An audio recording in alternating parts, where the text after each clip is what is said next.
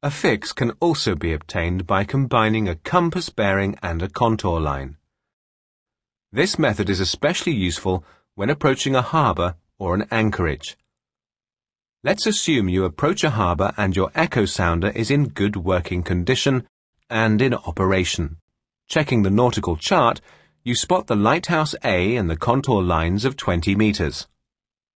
As you approach for berthing, let's assume that your echo sounder shows a depth of 25 meters, taking into account the boat's depth and the tide, if any, and the depth is decreasing as you approach the 20-meter contour line.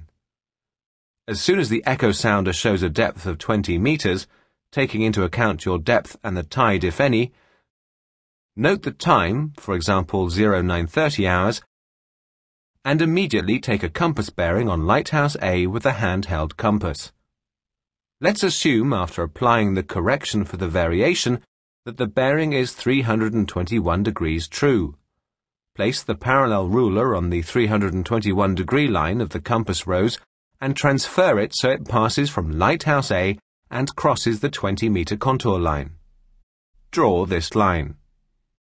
The point where the lighthouse bearing crosses the 20-meter contour line is the boat's fixed position at 9:30 hours. Using the same method, you can plot a fixed position as you cross the 10-meter and 5-meter contour lines.